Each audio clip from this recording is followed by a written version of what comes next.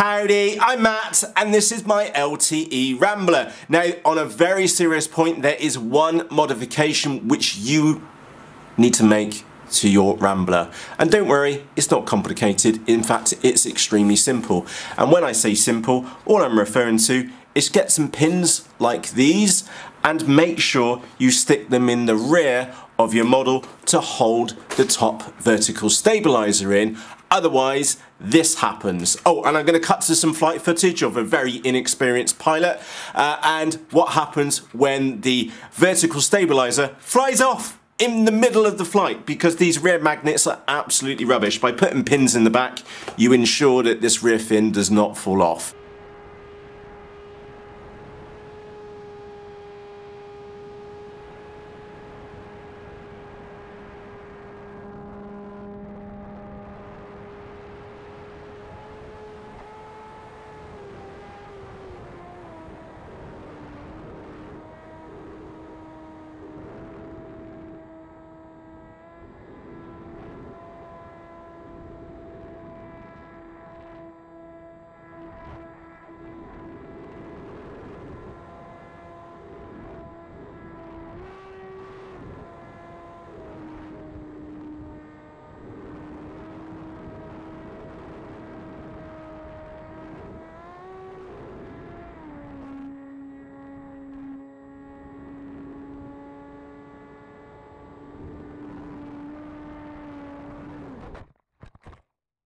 Wasn't that fun? Wow, I cannot believe I actually physically kept that model in the sky for so long with literally zero vertical stabilization. So please take the suggestion of a modification of just putting some pins in the back or another physical restraint, maybe sellotape or maybe some screw down bolts or something like that, just to ensure that this section of your model doesn't fall off. Now, if you're wondering what this extra bit of foam on here is for, I've got a separate video on the Rambler for this, because this one simple, again, a very simple modification stops the hunting of the model. Now, keep in the back of your mind, no model is ever perfect. I don't think there is such a thing as a perfect model, and sometimes modifications require physical modifications, and sometimes they just require stabbing pins in the back of your model. So if you've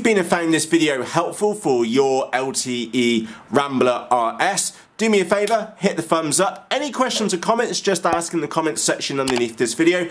And remember, there is a dedicated Facebook group for the LTE Rambler RS. I've put it on the screen and there's a link to it in the video description. So with that said, for myself, Matt, a big thank you to you for taking the time to watch this episode.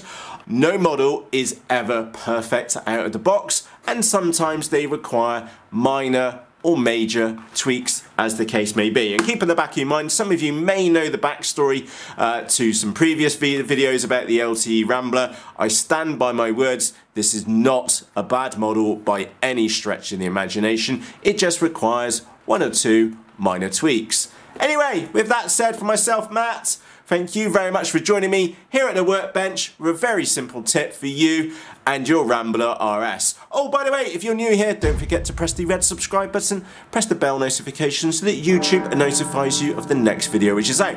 Which, I hasten to add, as you may have guessed in that flight footage just a few moments ago, I absolutely smashed the nuts out of this model, and I've got a full feature-length episode on that coming out very soon. So if that sounds like something you would be interested in, definitely bash that subscribe button, because that's going to be the next video out the door. So with that said, for myself, Matt, cheerios and happy rambling.